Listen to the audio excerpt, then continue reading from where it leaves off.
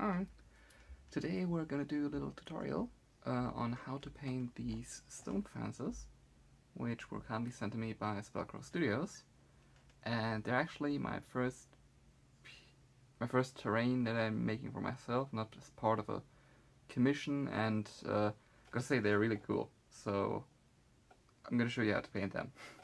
Oh well, at least how I paint them. So first of all, here you can see close up what the walls will look like if you follow this tutorial.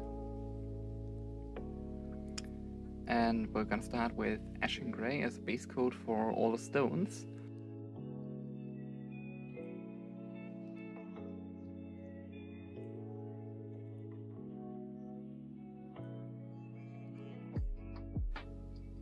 And while the ash and grey is still drying, you want to take a large brush, you don't even have to clean it, and you want to stipple on some stone vermin fur, just to make sure that the stones have a bit of a varying color.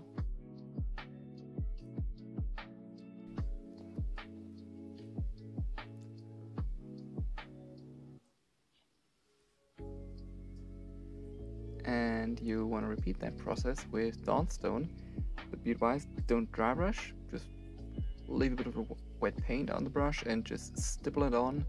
Make sure it's in isolated spots.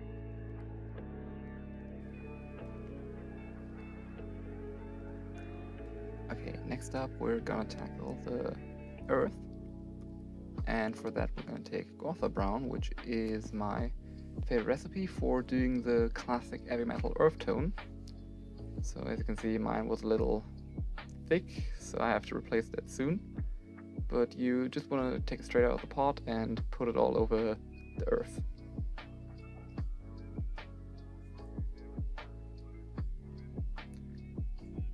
And once you're done, you want to take Biltong green and splotch on a little on the stones, just to add like a bit of a mossy feel and discoloration on the stones.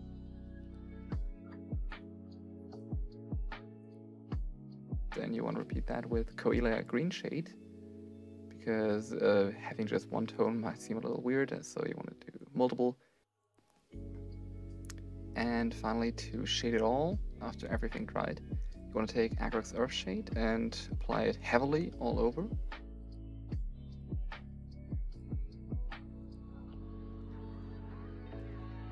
You should use a shade brush, which is, as you can see with mine, a bit damaged, because this will surely ruin it, and I ruined something that's still good. Now be aware, the amount of shade you're applying will cause it to dry for a very long time. Mine took at least 45 minutes.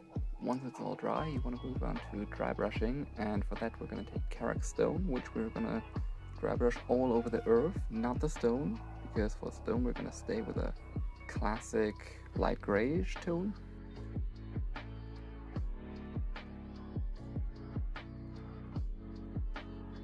Once you're done with that, we're going to move on to the stone wall itself. For that we're going to take Dawnstone again, which we're going to dry brush heavily, so make sure it's dry on your brush, but not too dry, so you can have it paint over a little too.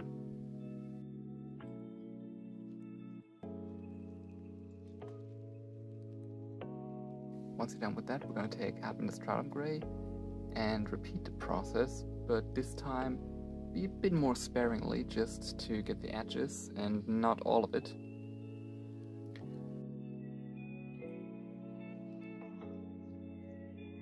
And that's mainly the painting. Now we're going to move on to the grass, and for that we're going to take a small pot and add some PVA glue. You can see mine is a little tough to get out.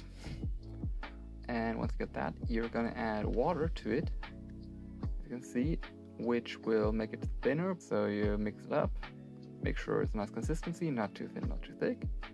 Then you should probably open your grass before, which I didn't. I'm just using the Citadel grass, but most will do, just needs the right color. And then you want to stipple on spots where the grass is supposed to be. Be creative as you like with it. You can make it very spotty or very consistent. I went for a little more consistent actually, which I just prefer personally.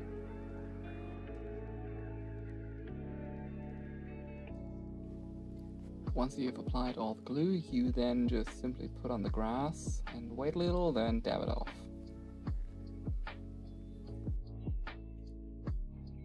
Once you're done, you should make sure that there is no grass in on the stone, because at least mine tends to stick a little on itself. So you can just take a dry brush, which is dry, make sure of that, and just gently go over and remove some of the excess grass. And there you have it, a painted up stone wall, which you can use in many different settings. And I'm going to show you two examples, 40k and Walking Dead.